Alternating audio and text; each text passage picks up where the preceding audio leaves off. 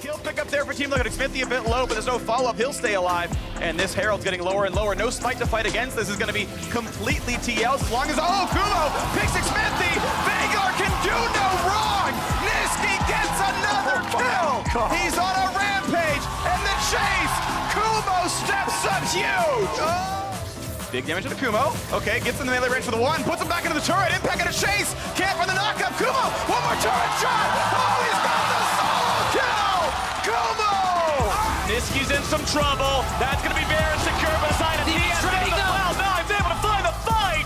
Sneaky's damage is monstrous, but Broken Blade's able to shut him down. The follow-up damage is there from Niski, and Smoothie will gobble up his teammate over the wall as Kumo shot after him to go unstoppable.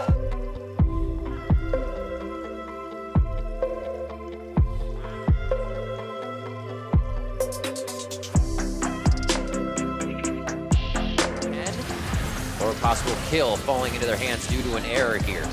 Goldenglue not getting enough damage Got down. the root. Oh my God! What the hell? Goldenglue destroys Deathly. Well, the arrow. This potential play. Olay's going to be the first target. They're doubling. Look for the kick, but they took down double it. Goldenglue just erases him as Xmithy kicked out of the respite, dies as well. Being chased out by Svenskeren. Comes Malzahar. Comes the knockover though. Great blast code. The flash ult's gonna land. They might just have the damage, and they will. A kill traded for Ocean Drake as TSM picks that up. And Poppy is far away. They're both gonna keep it a join. Here comes the fight 5v5. Is this the one that ends it all? Greg getting away, burning down, trying to stay alive. 2 for 0, Cloud9, and they can chase to the open and hip. And 0-4 for Sneaky. They give Bjergsen. It's a 3 for 0.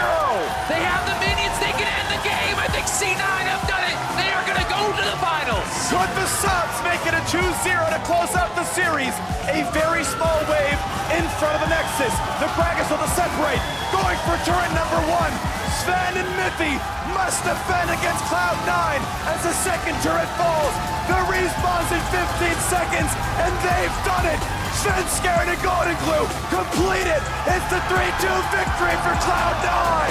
Can you believe it? The miracle has been completed.